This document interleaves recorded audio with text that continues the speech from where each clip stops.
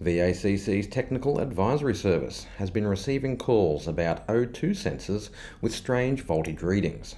However, this could be the normal reading from a wideband oxygen sensor, or as they are more commonly called, air-fuel ratio sensors. These sensors operate on a different principle than the more common narrowband O2 sensors. Narrowband O2 sensors tell the ECU that the engine is running rich or lean via a variable output voltage that they create. Wideband sensors commonly have a constant voltage of about 3 volts supplied by the ECU. The amount of current required to keep this voltage the same is how the ECU knows if the air-fuel ratio is rich or lean. There are 2 measurement chambers in the sensor, one exposed to the exhaust gases and the other exposed to the outside atmosphere.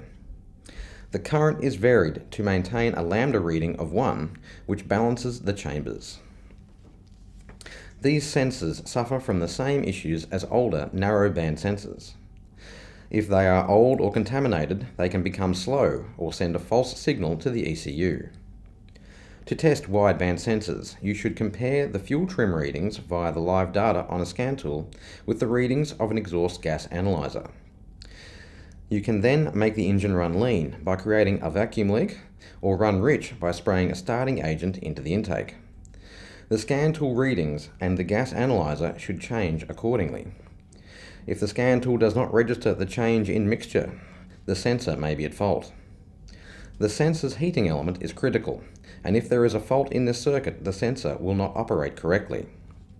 These sensors are expensive, so it is recommended that you test them first before replacing them unnecessarily.